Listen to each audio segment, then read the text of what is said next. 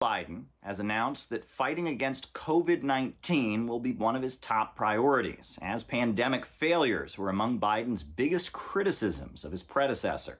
The president has no plan. He hasn't laid out anything. He knew all the way back in February how serious this crisis was. He said that we have to get back to work and also deal with COVID. You can't get this country going again unless you get COVID under control. The President of the United States, after they tested positive for COVID-19. This is not a matter of politics. It's a bracing reminder to all of us that we have to take this virus seriously. Joe Biden says that he has a plan, and it's over 200 pages long. However, length and eloquence of a document do not guarantee success. Biden has just started, and already there are 20 million vaccine doses missing.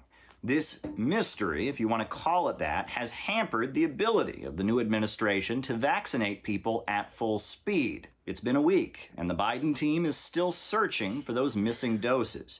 Meanwhile, some of the communities that have been the hardest hit by the pandemic are facing big problems as they get vaccinated. In Los Angeles, crowds of anti-vaccine protesters blocked the entrance to Dodge Stadium, preventing people from getting the jab. Vaccination operations were shut down for over an hour.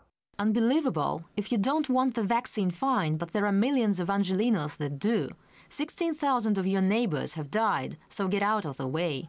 Protesters are not the only issue. New York City is now in a state of emergency due to a snowstorm. As a result, vaccinations have paused there as well. Vaccination efforts in Oregon were also hindered by weather conditions. Transportation issues made it impossible for certain people to get their second doses, on time. As a result, doctors just started handing out doses to whoever was available.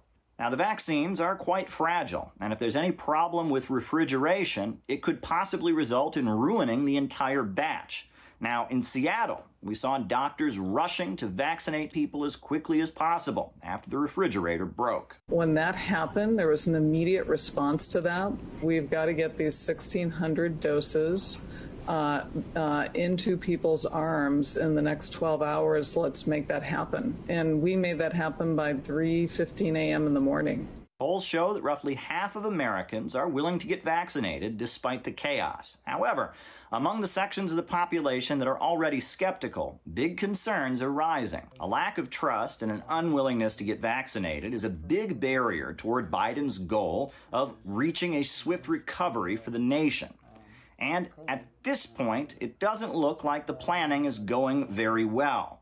Biden doesn't seem to have a clear plan, but the White House team continues citing his good intentions. Nobody had a complete picture. The plans that were being made with the assumption that more information would be available and be revealed once they got into the White House. The American boxing legend Mike Tyson said that everyone's got a plan until they get punched in the mouth. And at this point, it looks pretty clear that the United States was rather unprepared for the swift right hook delivered by the COVID-19 pandemic. And now, as the clock is ticking and lives are being lost, there's a lot of chaos and confusion surrounding the widely desired jab. Caleb Maupin, RT, New York.